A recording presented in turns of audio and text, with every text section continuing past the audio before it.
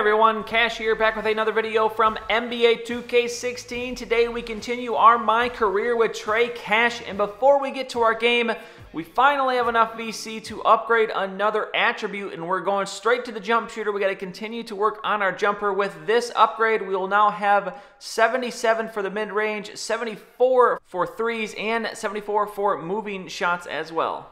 Hope you've been practicing, man. Always. You'll see tonight. I don't doubt it, but I'll be the one putting on the real show. Yeah, 9 to 5, maybe to say about it. Best start warming up now if you want to be anywhere near my level. Always a talker, freak. See you out there, man. And what an intriguing conversation there with James Harden before the game. I think they'd be able to maybe coach those guys out to be a little bit better actors when they record that VO. But either way, we're into the game here. Trey throwing it down for his first points of the game. That's how we want to start this one. Beverly coming at us here. We're going to get the nice defense there and the rebound moving it the other direction. We're going to get it over to Barbosa. He's going to kick it back out. Trey, can we get the three? Yes, we can. Trey Cash and the attribute upgrade already coming to good use. Here we're going to let Lawson bias, but we're going to come right behind him, rejecting him. So what a perfect start here for Trey. 7 points.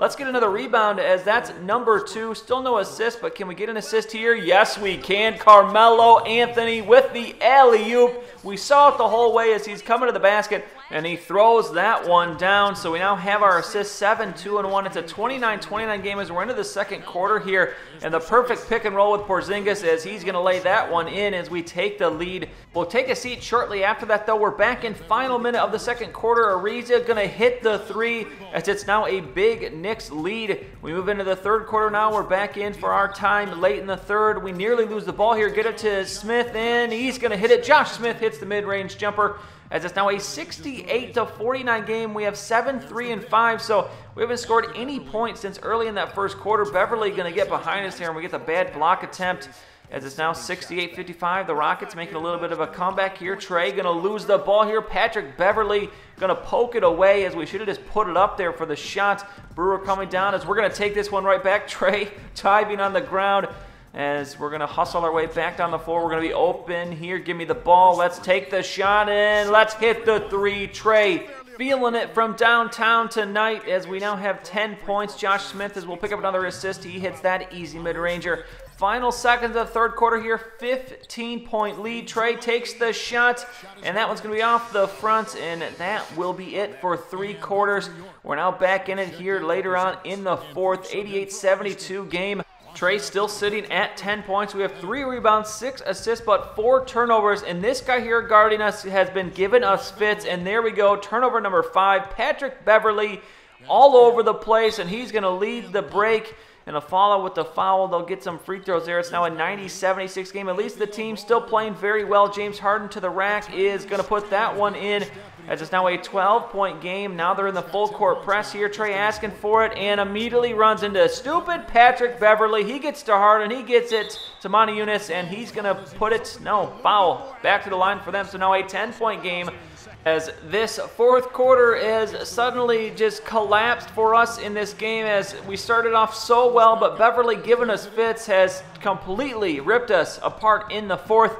But we still have that 12-point lead, looking to hold on to the ball here. At least Beverly isn't guarding us. We're going to get it to Carmelo, and always you can rely on Carmelo to hit the big shots. Now a 14-point game, last minute in 20. And it's going to be another freaking turnover as Beverly again up to Ariza. He throws it down. We now have 7 turnovers. That's 3 turnovers just in the fourth quarter. Final seconds here, last half minute of the fourth. It's an 11-point game, and we're going to look to end this one. Porzingis going to lay that one in, and that should do it here as we've given ourselves enough space. As this shot going to be off Porzingis with the rebound, we're going to be off from the break. Can we get one more bucket? Maybe an assist and maybe an alley-oop. Yes, John Henson throwing that one down.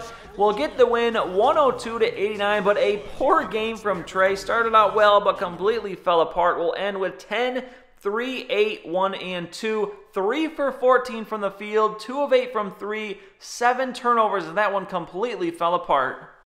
You must be frustrated with all those mistakes out there tonight. What are you going to do to try to limit those next time out? I just got to be better, man.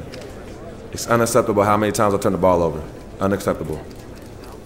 I'm disappointed in myself, and I'm sure my teammates are disappointed in me too. So if anything, I got to make this up to them. They deserve better. Well, the team won tonight, but certainly no thanks to you in that effort. Do you feel like you let down the fans with the way you played? Let down the fans? You serious? But we won the game, man. Won the game. The fans know what I could do. Just because I didn't get it done tonight don't change a thing. Come back and we'll have a more serious talk next time if we actually lose. Next question, please. How is your relationship with the fans? Oh, I love the fans. I mean, they're everything to me. Hearing them cheering, chanting my name, even holding up cutouts of my head sometimes. I mean, it's an unbelievable feeling. This team goes out there every night trying to win games for them. Trying to bring a championship back home for them. They feed what we do each and every game. And that's why I try to get out there and give back. Spend time with them when I can. Show my appreciation. I love the fans, man. I love them.